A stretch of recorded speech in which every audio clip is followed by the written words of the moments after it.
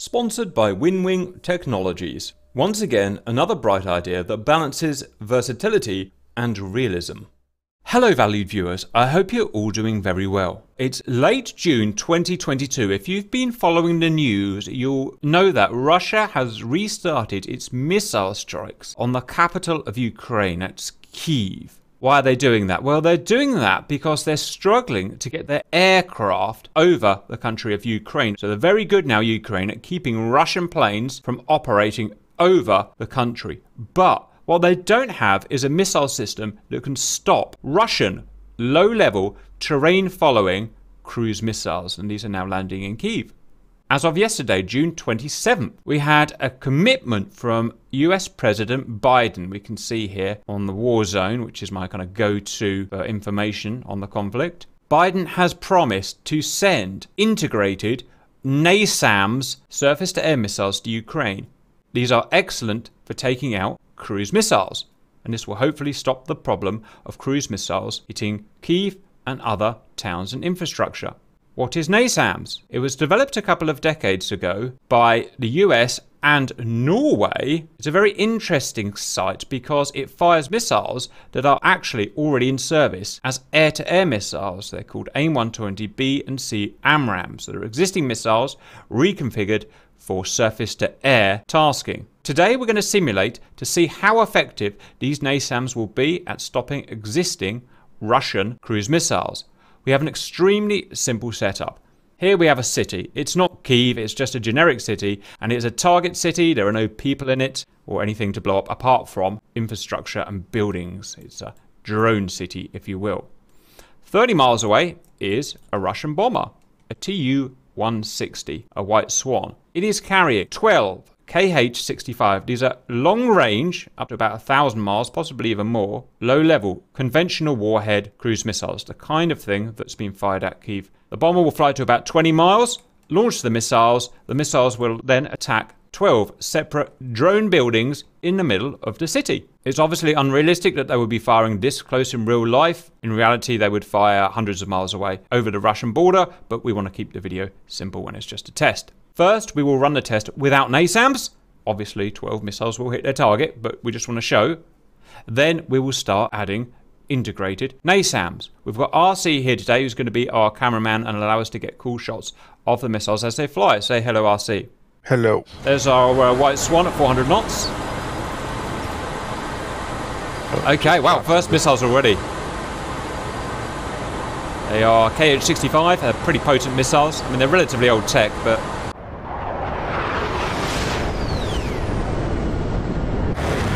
once they're dropped, they'll go towards the deck and they'll follow the train at probably about 150 feet.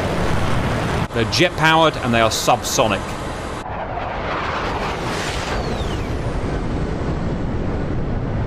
How many is it carrying? 12 in total. Okay, here he goes. He's off. Right, now go in flying formation with the rearmost. Rearmost missile, please, if you can find it. There it is. Yeah. Right below. Right, 15 miles away. That's there as a cruise missile.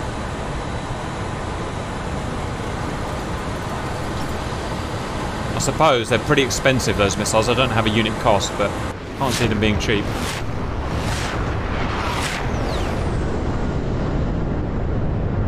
Okay, I'm going to do a progress check.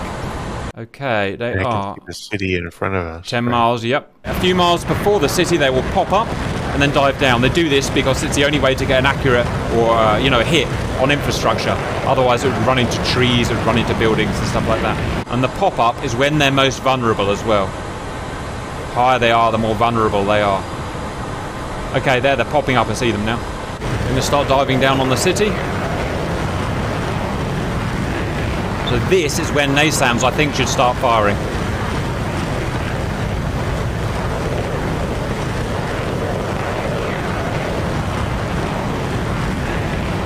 Okay, here they go to attack their targets. I should say these are all military targets, military drone targets. Being attacked. 1, 2, 3, 4, 5, 6, 7, 8, 9, 10, 11, and 12. 12 buildings taken out. None of that surprising, obviously, but I just wanted to show you the control test. Now let's add an integrated NASAMS battery split into 4. Each quarter has a command vehicle. This will link it to other parts of the battery. We also have a search radar. We also have the launchers. The launchers can either be AIM-120C or AIM-120B. We've used C here. C will be slightly longer range. B will be slightly more maneuverable. And they are 6 cells, 6 missiles per launcher. As you can see, they are highly mobile. Each quarter of the battery will talk to one another and they will assign targets to each other within the battery. It's not quite the same thing as IADS that we've done before, Integrated Air Defense System, where different types of SAMs can communicate and talk to each other. This is really just one battery, so I'll just call it an integrated battery. RC, how do you think the battery, I've tested it to make sure it works, but I've no idea if it can take down 12 cruise missiles. Bearing in mind we've got 8 launchers here with 6 missiles each. That's a total of 48 missiles. How do you think we're going to do against 12 incoming Russian cruise missiles? I think those missiles are going to get shot down. Stand by. Right, I will skip to when all the missiles are out. Okay, 12 missiles out and on their way. The range of NASAMS is going to be, I guess, between 5 to 10 miles, depending on target parameters.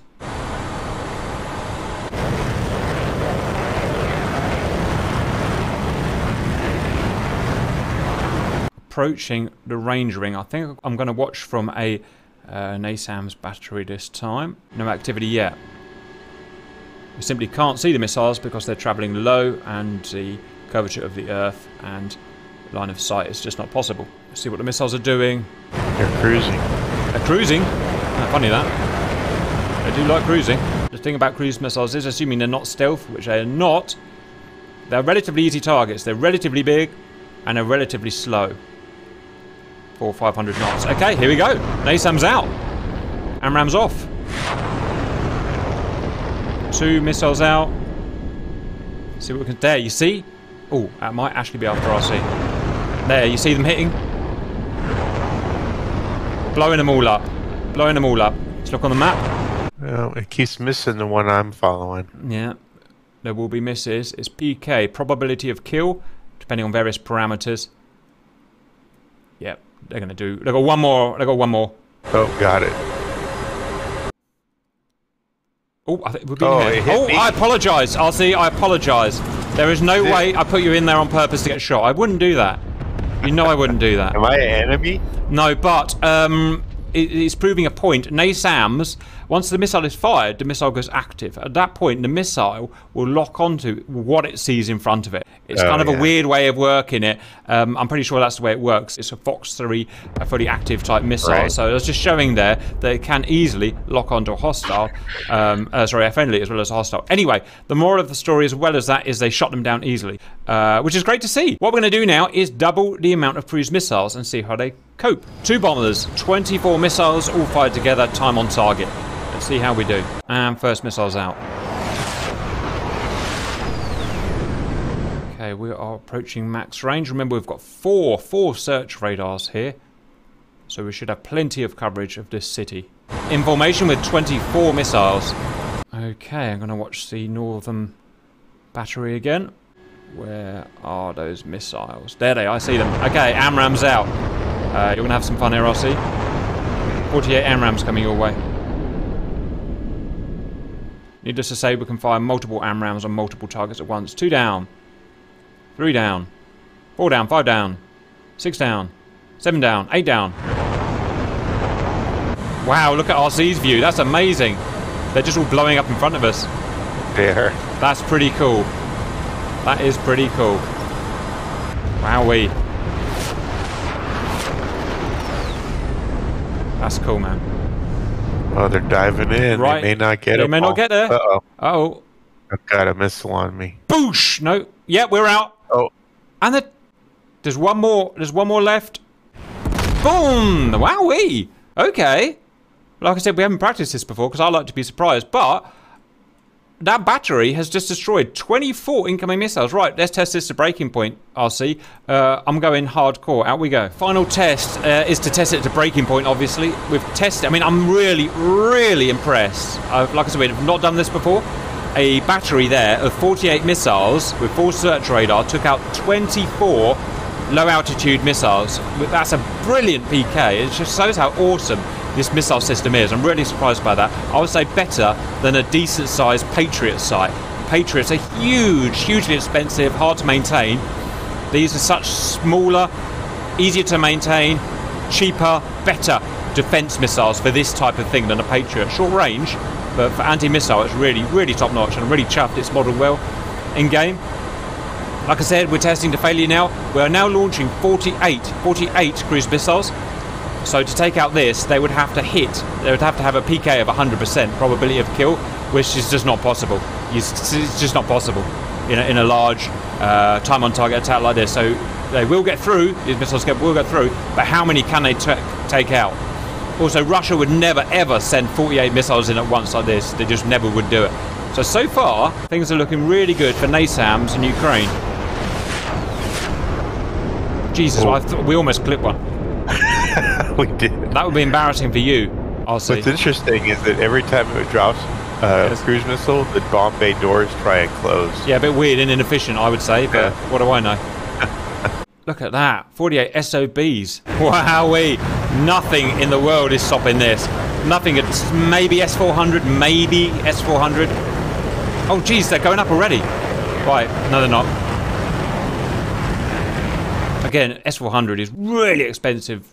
We're talking billions, well over $1 billion, I think, for S400. So, you know, you're talking big money. Where these are much smaller, much cheaper. Right, and you're using existing technology. So development costs are so much lower. Entering range ring, I'm going to watch here.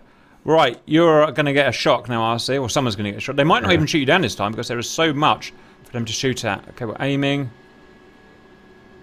You're going to get a show. Lofting. Okay, off they come. Missiles active. These type of missiles have their own radar on board, valued viewers. Their own radar on board is how they work. It's one of the reasons why they're so good. I can't really see what's going on, so you just have to... Oh, there they are. It's interesting. One I'm with didn't loft. Huh. They are just exploding all around us.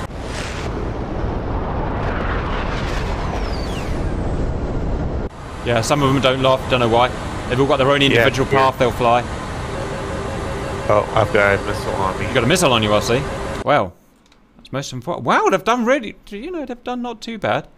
Okay, we'll just watch from here so we can get a more analytical view. Rear battery's firing. I'm gonna have to pause it. Oh, they're gonna hit. I'm gonna pause it now.